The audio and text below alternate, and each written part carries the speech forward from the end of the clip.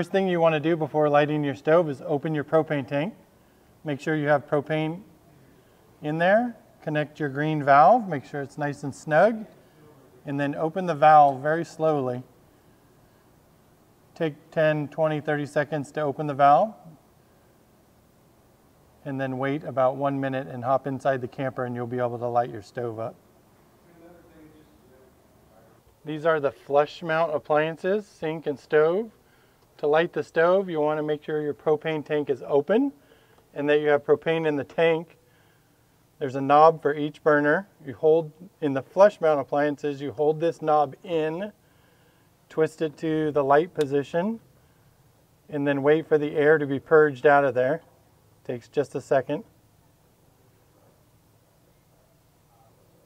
There we go.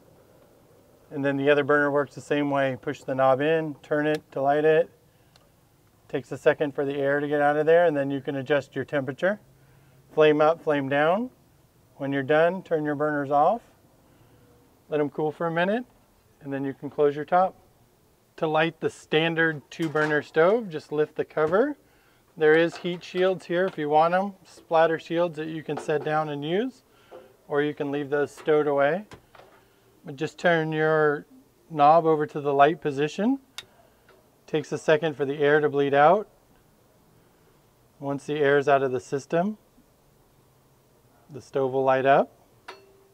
The other burner works the same way. These knobs, it's not necessary to push them down like the flush mount, and they'll light right up. You can let them burn, you can adjust your temperature.